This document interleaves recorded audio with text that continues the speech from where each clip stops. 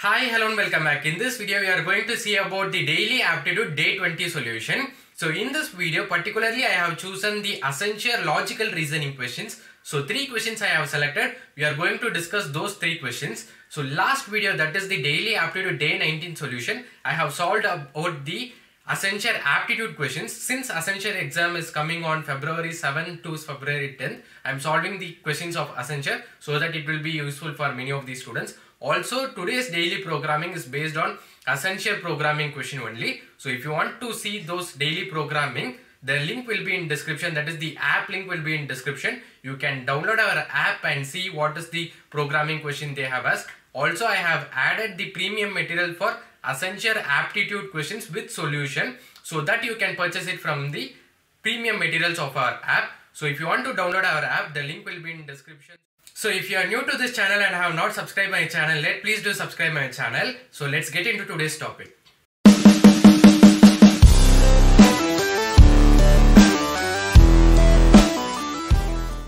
So the first question what we are going to see is from the concept of coding and decoding. So let's first see the question.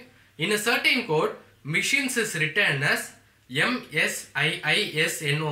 How is online written in that code? So this is the question they have given. So they are saying that machines is written as this one type of code. What will be the code for online in the same pattern they are asking? So first we will analyze what is the pattern they have followed in solving these machines. So if you see, means M is in the same position and S is in the same position. So the starting and ending letters are in the same position. So we can do like that itself for online also. Then the coming to the middle parts.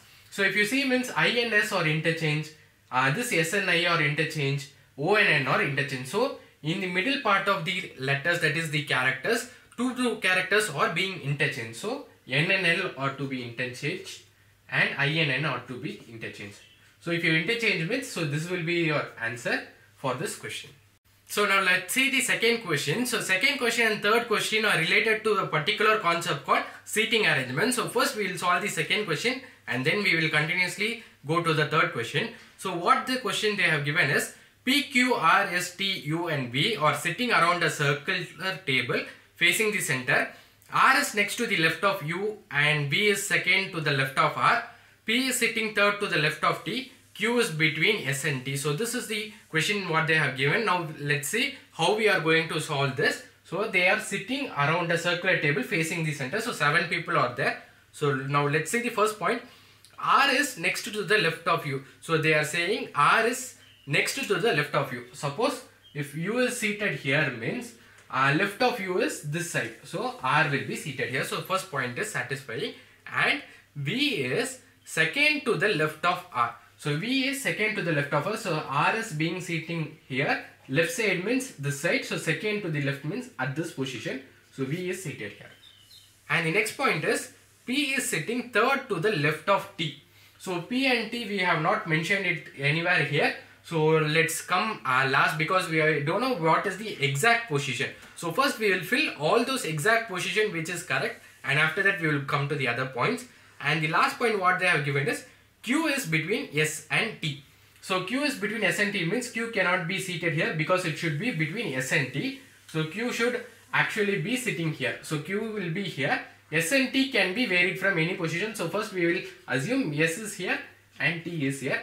And check whether third point is satisfying with this combination. So P is sitting to the third to the left of T. So T is here. So T's left side is this side. So 1, 2, 3. So third point is also satisfying. So this is the seating arrangement with respect to the given points what they have mentioned. Now let's see the second question. So this is the arrangement with respect to the points what they have mentioned. Now let's see the second question what they have mentioned.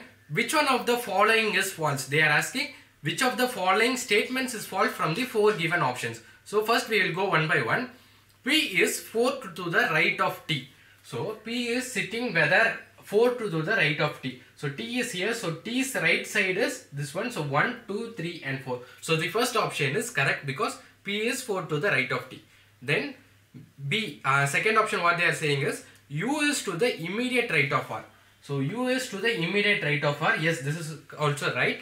And third option is U is third to the right of S. So S is where, here is S, whether S is third to the, whether U is third to the right of S. So S is here, third to the right of S means 1, 2, 3. So the third option is not satisfying because it is the false statement. So for the second question, third option is the correct answer. Now let's see the third question what they have given.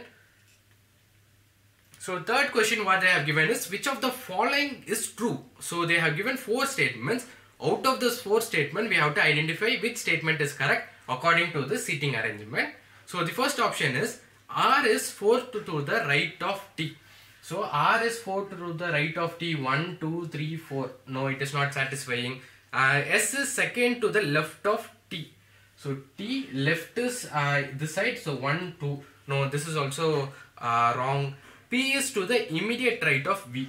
So P is to the immediate right of V. Yes, so this condition is satisfying. So third option is the correct answer. So I hope you like this video. If you like this video, please share it with your friends. And also in our channel, we will be posting the Accenture questions, that is the pseudocode questions or aptitude and logical reasoning. All those questions will be posted in my channel. So to follow those videos, please subscribe to my channel and click on the notification button. So see you in the next video. Until then, stay tuned. Signing off from you. Bye. Take care.